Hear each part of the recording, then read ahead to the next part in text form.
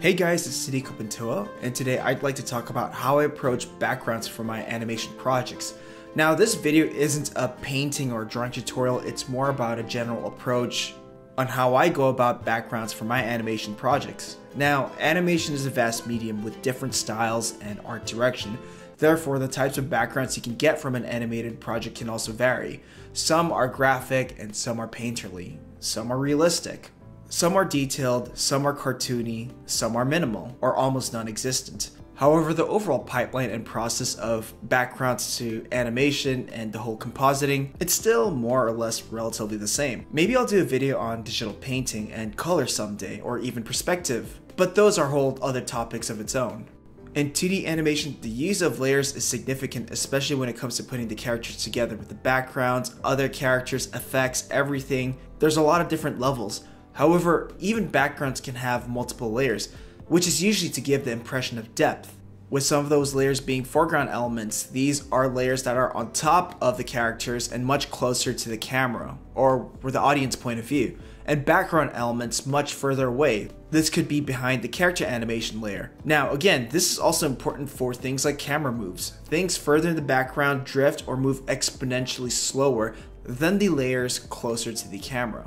The same thing applies when you're doing things like camera truck ins and outs. Things closer to the camera shrink and enlarge exponentially compared to the image further in the back. These are all used to give the illusion of depth, and is also sometimes known as the parallax effect. The higher the contrast these images and planes move, the bigger the space feels. This is important to think about when constructing our backgrounds and later compositing them with our animated characters and effects. Now, another thing that I think about is coming up with a process that another artist on the team can easily replicate. This is an advice that I got from a handful of background painters for animated shows.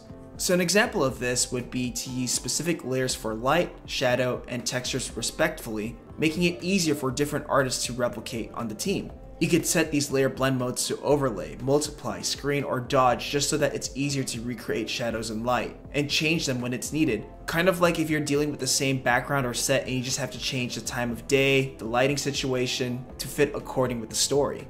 Also, organized layers are key when tracking layers or changes when needed. When I construct the background for my animated project, I usually have an idea of what my foreground elements are or what my background elements are, especially when I've already storyboarded the scene. I try to implement a bit of information, especially when it comes to camera moves and backgrounds, so I know that it's there and it's something that I have to think about when I'm painting the backgrounds and animating the characters. Now, some people ask, do I do the backgrounds before the animation, or do I do the animation first and then the backgrounds? So I usually do the storyboards first and then construct a very loose layout with perspective grid lines and perspective off of that storyboard, just so that I know where the set is and the ground and any important basic information. And when I talk about how simple do I go, well, it's really just a horizon line, making sure that I have that and determining whether it's a 1 point, 2 point, or 3 point perspective, because this is going to affect the form and perspective of my character animation. Or you could be working in a style that doesn't really require any perspective, it's really just flat. The advice that I would give is giving the bare bones of what an animator can work off of. However, another project that I've been working on uses 3D backgrounds. I quickly constructed a 3D set using Blender just so that I have a basic layout, some lighting information, some textures. Then I'll just use this as layout and animate my characters on top of it. Then I grab a frame from that shot and place it in the program where I'm going to paint my backgrounds. It definitely helps making sure you have your character animation in that frame of reference just so that you know which parts of the backgrounds do show in the final shot and what are hidden because of the character. Then I would just draw a very rough and loose sketch with a little more description of what is actually in the backgrounds. This is where I determine the materials or the specificness of the backgrounds. Because what I originally had was just a placeholder. Now I'm just doing the set dressing.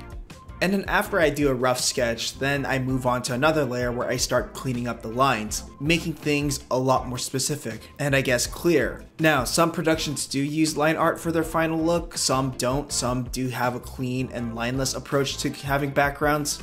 But I would say have at least a rough sketch with the set dressing just so that you know how to describe the background. Now, I'm not going to do a whole discussion about painting and colors and all that. I'm just going to talk about a very quick and watered down process when I do paint my backgrounds. So I start painting in minutiae colors. This means implementing colors without being affected by light and shadow. Usually I'm choosing colors around the mid-range values, but hey, desired colors have different values too. Some colors in the color wheel may appear brighter or darker in the value scale. As for lighting and shadows, I do them in separate layers like I was talking about earlier, and I utilize blend modes.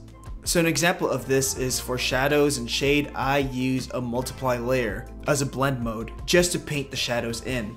The multiply blend mode is a popular choice for shadows, but you can use other things like hard light, overlays, and things like that. I usually determine whether I want cool colors or warm colors for the shadow, and it really depends on the context of the background. Like if it's a relatively warm scene or if there's a blue sky around, I'll make a separate layer for the lights. So I usually choose screen as a blend mode or even linear dodge or add.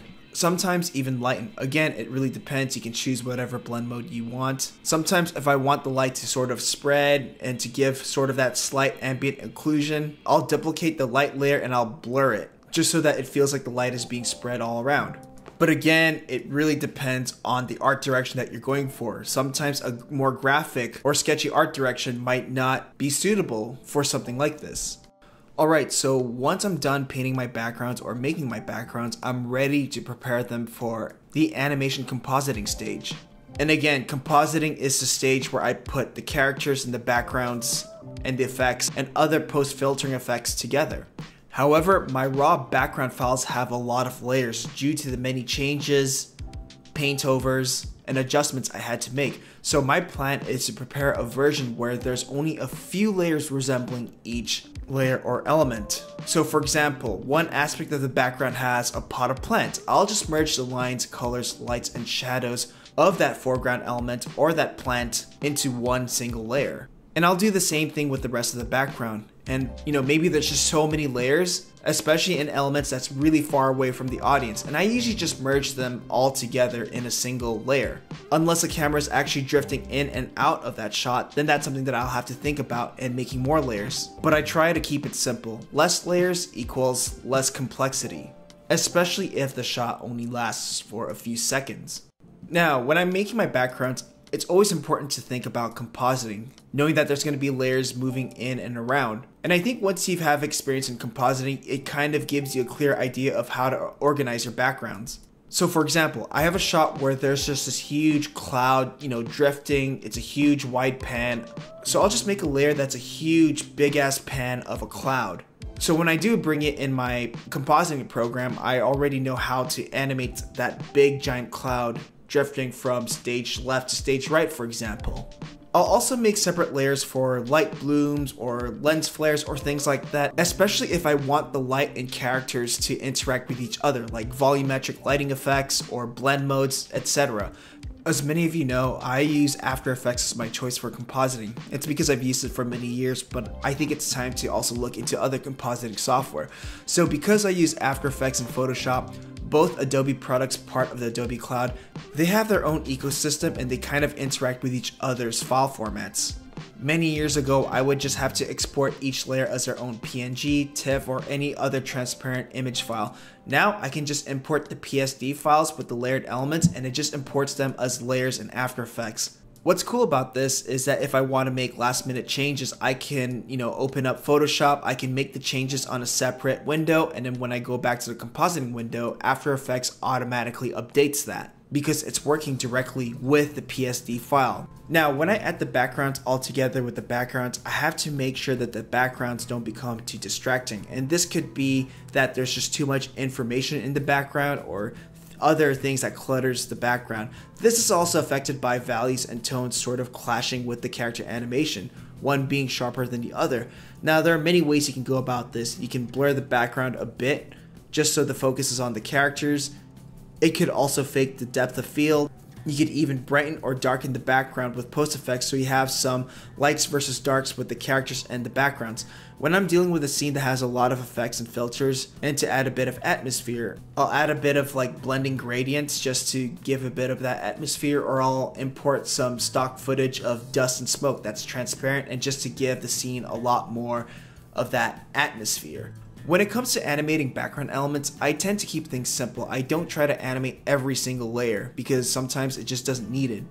In After Effects, I tend to group things together. So for example, a character can be parented to a background element, so when I move that background, the character sticks to it. So if a character is like standing on the ground, I'll just parent it to a ground and only animate the ground if I want to give that without having to animate the character layer. And then I can parent that ground to a big overall background layer, so when I move that background, everything moves. And this is useful for things like camera moves, camera shakes, camera tilts, and things like that. But if I just don't want to animate backgrounds, I can use a null object in After Effects. So what it is an object where you can't see it, there's nothing there, it's just there as reference. So I can parent all my layers to a null object and then apply animation on that null object, and everything else that's parented to that null object will be affected. This saves time for me as I don't need to apply specific keyframes to each layer or try to match layers together. You can get away with parenting objects together, and I can easily remove the parenting properties of a layer in case it's not working or if I need to make more changes. But some programs will allow you to, make each layer a 3D layer, so it actually moves in 3D space, and there's a camera that you can move around. You can do this too. It'll just make things a lot more complex, and you really have to think about the space, the actual space, instead of cheating it with just 2D movement. But I avoid that because you can get away with a lot just by using 2D movement tricks.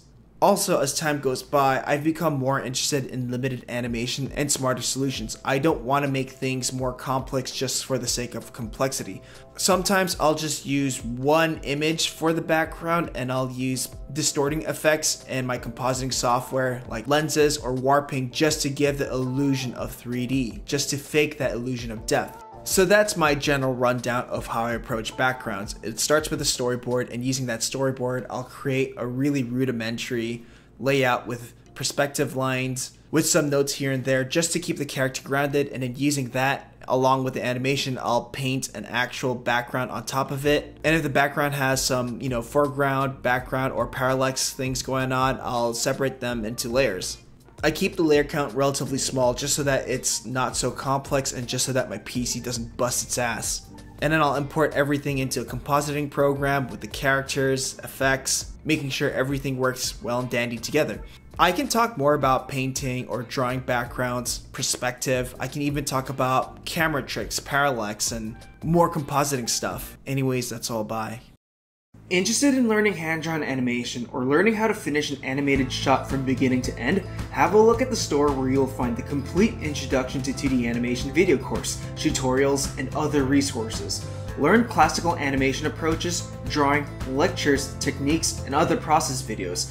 Visit the store through the link in the description below.